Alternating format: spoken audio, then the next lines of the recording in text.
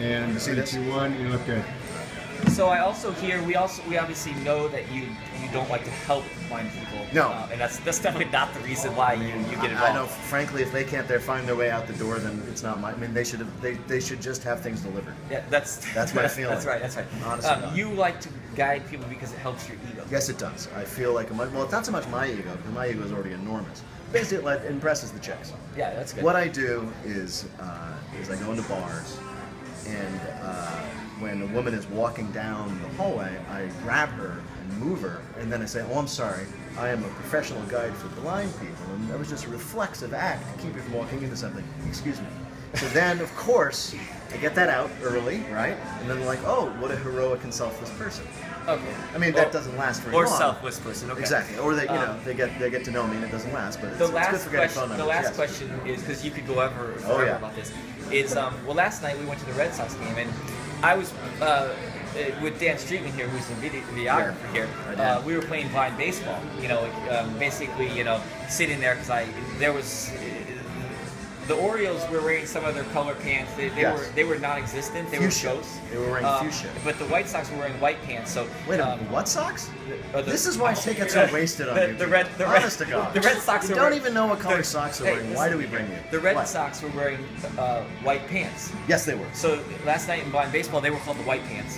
Because that's all I could see was the white pants. Really? Is that what you're seeing? You're seeing like white pants? Well, no, not pants, white gloves. But we knew they were pants. Yeah. So when we heard the bat hit the ball, we knew something went on, and if the White Pants were on the field, then that means the Red Sox were in the field. Right. And if the crowd cheered, the that meant it must have been an out. This kind of baseball is not conducive to drinking. There's a lot of there's bad ERAs in white baseball. Oh yeah. The ERA is horrible. But that's not the point. What is the point? The point is that Peter Sagal was asked and encouraged to come down and hang out with the blind kids, but instead.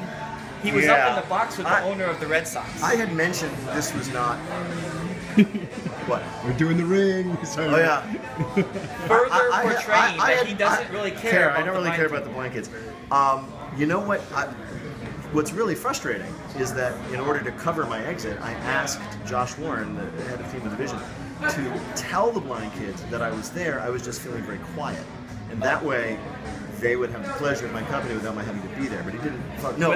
But then I heard that you repetitively tweeted how you were up in the press box. I guess you help your ego. Yeah. No. What happened was we had done a radio show the night before with Dick Flavin, who was the poet laureate of the Boston Red Sox. Okay. And I was sitting there with my friend, waiting for you guys to appear. I don't know. I mean, I don't know why you couldn't find the stadium. What are you?